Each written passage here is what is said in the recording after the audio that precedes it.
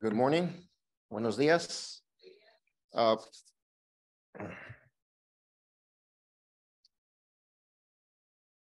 you ever in your life had somebody take care of you without you knowing you needed to be taken care of?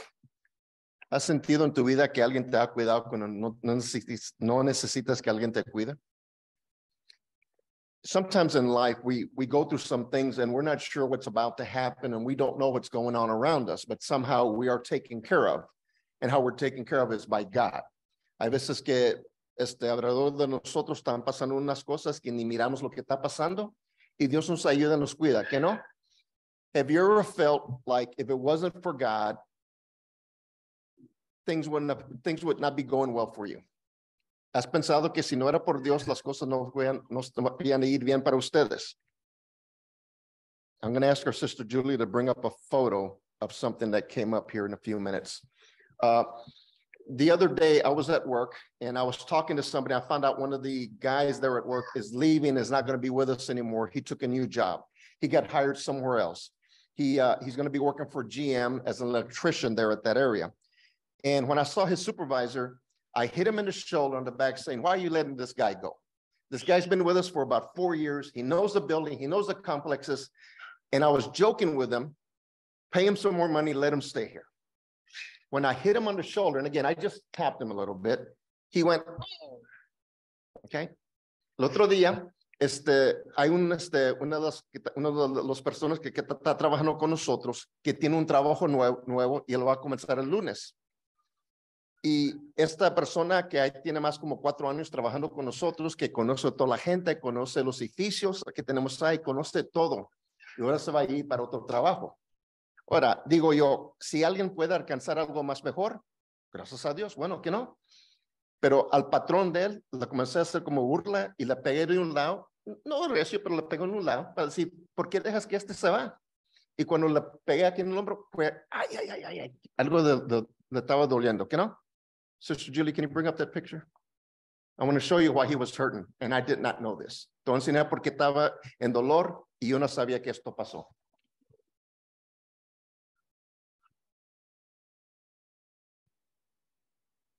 Okay, you can take it down now. I think they got the idea. Sergio, who was in this auto accident, sometimes we don't even know when we need God's protection. Hay veces que ni sabemos cuando necesitamos la protección de Dios. Sergio and his daughters, I think it was him and his 2 daughters, were driving around town on the weekend, minding their own business, driving down the road, and somebody out of nowhere hit them, rolled over 4 or 5 times. And all that's wrong with them is they're bruised and have some bruised portions of their body. Sergio, y yo creo que era con sus 2 hijas, estaban yendo, no sé dónde iban, pero andaban por el camino, ahí, adelante, haciendo lo que ellos iban a hacer, y alguien vino y les pegó de un lado, y ellos voltearon como unos 5 o 6 veces. El único cosa que pasó con ellos, tiene un poco de dolor de lo que pasó. Nadie se quebró una pierna, un brazo, nada. Nobody broke a bone or a hand or a leg. They were spared. Dios los cuidó. Brothers and sisters, sometimes we don't know when we need God's protection. A veces no sabemos cuando necesitamos la protección de nuestro Dios. I'm going to take my scripture out of 2 Samuel chapter 22. Va a estar en 2 Samuel capítulo 22. And before I read the scripture, we sang something today in the song that Sister Anna called out. I asked the Lord. En el canto que cantamos hoy, que decimos que le pedimos a nuestro Señor, hay unas palabras ahí que me encantó que va con lo que voy a platicar hoy. In this song, I asked the Lord, it says in here, He came to me when I needed Him. I only had to pray. En este canto dice, platicando de Dios, dice, Él vino a mí cuando yo no lo necesitaba, nomás lo tenía que poner en oración. En el canto es lo que dice, en el canto. It says that in the song. So God protects us when we least notice or realize we need His protection. Dios nos cuida cuando hay tiempos que ni sabemos que necesitamos su protección. In 2 Samuel chapter 22, 2 Samuel capítulo 22, it says the following, and it starts with verse 1. And David spake unto the Lord the word of this song in the day that the Lord had delivered him out of the hand of his enemies and out of the hand of Saul. And he said, the Lord is my rock and my fortress and my deliverer. The God of my rock, in him will I trust. He is my shield and the horn of my salvation, my high tower, my refuge, my savior. Thou savest me from violence. I will call on the Lord, who is worthy to be praised. So shall I be saved from my enemies. Comenzando con versículo 1 de 2 Samuel, capítulo 22, sale ahí, este es David platicando, dice, habló David a Jehová las palabras de este cantito. El día que Jehová había libertado de la mano de todos sus enemigos y de la mano de Saúl. Dijo, Jehová es mi roca y mi fortaleza y me libertado. Dios mío, fortaleza mía, en él confiaré mi escudo y el fuerte de mi salvación me alto refugio. Salvador mío, de violencia me libertaré. Invocaré a Jehová, quien es digno de ser alabado. We need to praise God every day. Tenemos que darle gloria a Dios cada día. Things happen in this world that we sometimes don't even see coming. Hay veces que cosas pasan en este mundo que ni lo miramos que viene adelante de nosotros. Sometimes we deal with some things that we're not sure how we're going to handle it. And then sometimes things come at us that we never saw it coming. And now we're in the middle of it. How do we get out of it? How do we move on? How do we get the strength to continue on? This says, the Lord is my rock and my strength. Hay veces para nosotros, cuando estamos en las cosas de esta vida, miramos lo que viene adelante de nosotros, miramos los problemas y a veces no miramos lo que viene. Y ahora estamos en esos problemas y no sabemos qué hacer. ¿Qué hacemos? ¿Cómo seguimos adelante? Esta escritura me dice que Dios es mi roca y Dios es que me da la fuerza para seguir adelante. Hay veces que nosotros decimos, ya no aguanto, ya no puedo seguir adelante. ¿Qué es lo que hago? Te tienes que acercar a nuestro Dios. There's times that we say, I don't know what to do and I cannot take it anymore. What more can I do? Those are the times, brothers and sisters, that we need to take it to God. Those are the times that we need to put all our focus into him and give it to him. Give it to him and leave it there. We've said that before. You give it to him and you leave it at the altar. Nosotros tenemos que llevar estos problemas o estas situaciones que tenemos y se lo llevamos a Dios y lo dejamos ahí en la arta. Déjalo ahí. Muchas veces nosotros le pedimos a Dios, ayúdame en esto, ayúdame en este problema y dame la seguridad de cómo salir de esto. ¿Y qué hacemos? Levantamos ese problema otra vez y seguimos caminando con el problema de que dejándolo ahí a nuestro Dios. There's times when we go through these problems in these situations, we go to God and we pray and we ask and we say, I can't do it. I don't know how to do it. Give me some understanding, Lord. Give me some understanding how to get out of this situation. And we say that. We put the problem down and we're telling him, show me what to do.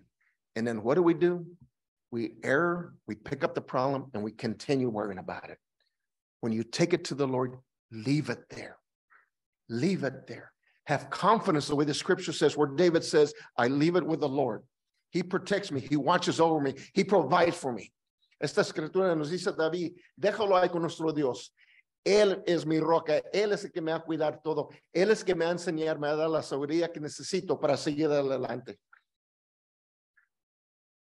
Sometimes life is very easy. Sometimes life is hard. Sometimes life is very hard. And then sometimes life just brings us down so bad. We don't know what to do. We don't know what to do. And we say, what now? You need to go to the Lord. You need to pray to him. You need to accept Jesus Christ as your Savior. Jesus Christ is who fights our battles. The Son of God fights our battles. That's who we need to put our trust in. That's who we need to look forward to those moments when we have a need that go to him. Para nosotros en esta vida, hay veces que la vida está excelente, todo bueno, todo calmado. Hay veces en nuestra vida, ahí viene un problema. Hay veces en nuestra vida, ahí viene un problema grande. Y hay veces que en esta vida que viene el problema que decimos, no sé cómo puedo seguir adelante, no sé cómo o salir de esto. Ese es el momento que nosotros tenemos que poner todo en las manos del Hijo de Dios, en las manos de Jesucristo.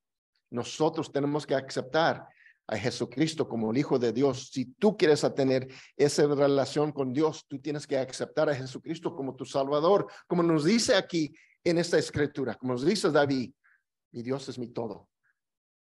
Y Jesucristo, el Hijo de Dios, es que dio su vida para nosotros. Cuando tienes una necesidad, tienes que ir y pedirle a Dios de parte de su Hijo Jesucristo que te ayude en todo esto, que te saque de ese problema y que puedas seguir adelante con una fuerza grandísima. No nomás un poco aquí, un poco allá, pero con toda su fuerza. It's when we go to the Lord and ask him in Jesus Christ's name that he helps you and provides for you and helps you out of that situation. And he will give you what you need to know. He will give you the strength to continue on. He will show you how you get out of that big problem. You know, this wreck that Sergio and his family had, they weren't planning on it. Sergio wasn't driving real fast. He was going down the road with his daughters, having a good time. And you saw what happened. But I thank God they were not badly hurt. They had some soreness. It was, you know, I didn't even know they were in a wreck until I hit him in the shoulder and he winced, right? I asked what happened. He says, nothing, I'm fine. And one of his coworkers said he was in a wreck. I felt like such a jerk for doing what I did. But again, I was picking on him. I was just, you know, why are you letting this guy leave? Because of that, I found out that my friend was in an accident. Because of that, I found out that one of my friends was not doing well. Because of that, I found out that his daughters were hurting. And I ask you, keep them in prayer that they'll be okay. Para Sergio y sus hijas que estaban en el camino, ellos no fueron para tener un accidente, no lo planearon, pero fíjate lo que pasó con ellos. El carro se volteó unas cuantas veces y tenían unos dolores en sus cuerpos por lo que pasó en este accidente. Y yo no sabía que ellos tenían el accidente, y yo no sabía lo que le pasó a Sergio. Y cuando le pegué en el lado ahí, cuando estaba jugando con él, y cuando se hizo por un lado que el dolor que le dio, es cuando aprendí lo que pasó con él. Ponle en oración que Dios siga cuidándole a él y a sus hijas. Hay mucha gente ahorita que están pasando por muchos problemas y tenemos que ponerlos en oración. A tu familia, a tus amigos, a tus vecinos, tus compañeros en el trabajo, acuérdate de ellos. Sigue predicando y hablando de las buenas cosas de Dios para que ellos también puedan tener lo que nosotros hemos recibido. Y ese es el Salvador nuestro Jesucristo. You need to continue to tell others about what Jesus Christ has done for you. You know, continue to keep Sergio and his family in prayer, keep his daughters in prayer, that everything's fine for them. But we, brothers and sisters, you, I, all of us, need to continue to tell others about Jesus Christ. We need to tell others about what God can do for us, no matter what the situation is. So many times we go through some things and we're not sure what to do, but God always provides. Tell them, show your light, shine your light, and tell them about what God has done for you and how he's protected you when you least expected that you needed it. You need to remember what God has done for you over these years. Some of you have been with us for 20 years. Some of you have been with us for 5 years. Some of you have been with us for just a few years. But again, I bring to your attention, how many times has God protected you? How many times has God come through for you? And how many times has he answered your prayers when you needed them? There's probably been some prayers he didn't answer for you. And you know why? That prayer was not a good one for you. But I guarantee you, he probably answered you in a different way. Acuérdate de todas las oraciones que has pedido de nuestro Dios. Acuérdate de todos los milagros que Dios ha hecho para usted en su vida. Hay unos de ustedes que están aquí con nosotros por 20 años. Hay unos de ustedes que están aquí con nosotros como 5 años. Otros de ustedes que nomás por unos 2 años. Pero les digo esto, ¿cuántas veces les ha contestado Dios a sus oraciones? ¿Cuántas veces le ha dado a ustedes un milagro a nuestro Dios para usted? Acuérdese de eso y pone a otros en oración y acuérdese de lo que Dios ha hecho para ustedes. Nosotros tenemos que enseñar nuestra luz a nuestra gente, a la gente de este barrio, a la gente de nuestro trabajo, a todos. Acuérdese de las bendiciones que usted ha recibido de nuestro Dios. Remember the many blessings that God has given to each and every one of you. May God bless you.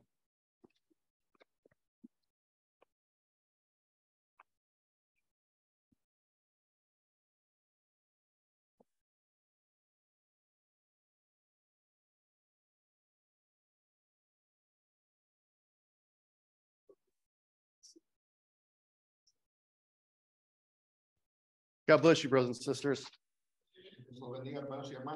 I was back there multitasking. Now I'm up front. All right. So if you can turn with me, please, to Exodus chapter 14. We're going to start with 13. Estamos en Éxodo capítulo 14. You all know about the story of Moses. We all know that growing up as a child and even now as an adult, we understand the story of Moses and we all understand what happened. Nosotros debemos saber la historia de Moisés y lo que pasó con él, que no. And remember, he parted the Red Sea. God parted the Red Sea for what?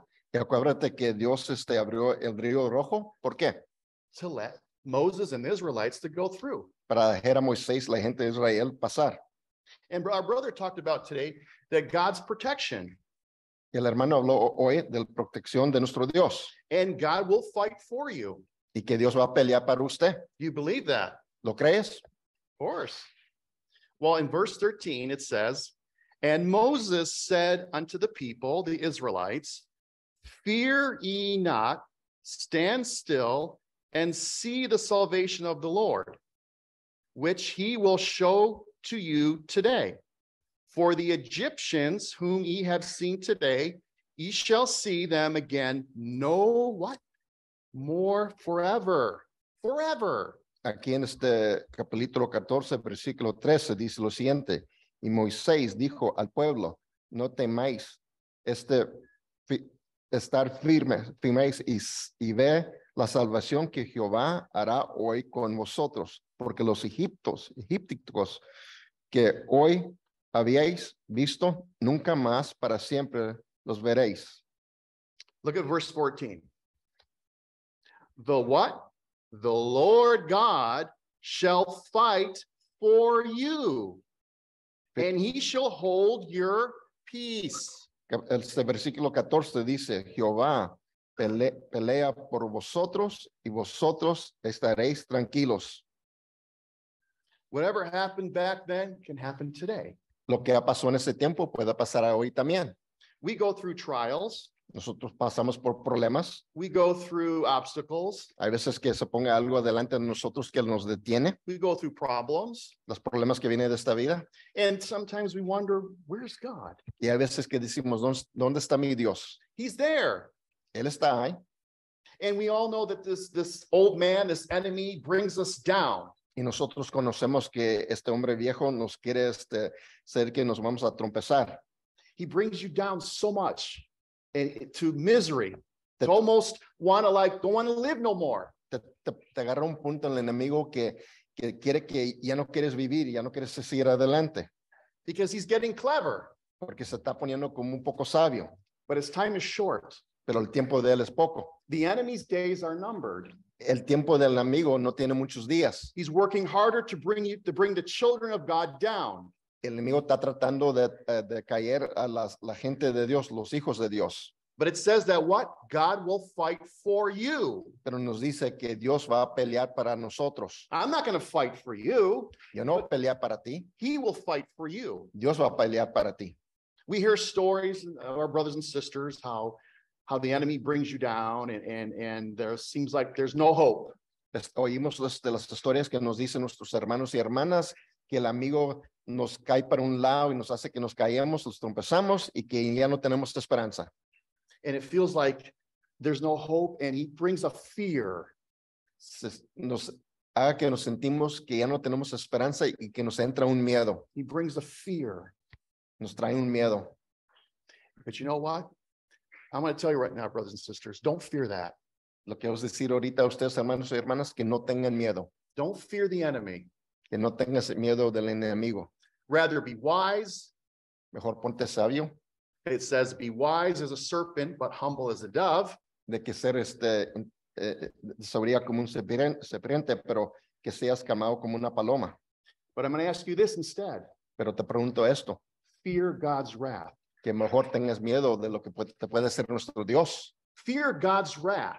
Tener miedo a lo que Dios puede hacer a nosotros. Because when God gets mad and gets angry, Porque cuando Dios se enoja, because God hates sin, porque a Dios no le gusta el pecado. when he gets angry and he gets real mad, God doesn't get his way, Cuando Dios le entra una ira y no agarra lo que Él quiere, the enemy has to flee. el enemigo tiene que salir. The enemy has to flee. There's no choice. El enemigo tiene que salir. Now, you all know about the story of Sodom and Gomorrah. Ustedes saben la historia de Sodoma y Gomorra. It's in somewhere in Genesis. Let me turn to it here. If you want to turn with me, please, to Genesis, somewhere chapter 18 and 19. I'm not going to read the two chapters, but I'm just going to kind of go upon it briefly here. Now, Vamos a Abraham Génesis de la historia aquí. pleads with God. Abraham está pidiéndole a Dios, He pleads for Sodom to save Sodom and Gomorrah. está pidiéndole a Dios que salva a la ciudad de Sodoma y Gomorra. Ay, We know that Sodom and Gomorrah was so sinful you can't even describe it. sabemos que ese pueblo tenía tanto pecado que no se puede platicar. And the Lord said, he's talking to Abraham. He says, because, and this is in verse 20, because the cry of Sodom and Gomorrah is great, and because their sin is very grievous. Aquí nos dice en 18:20 de Génesis, entonces Jehová le dijo, por cuanto el clamor contra Sodoma y Gomorra se aumenta más y más, y el pecado de ellos se ha agravado en extremo.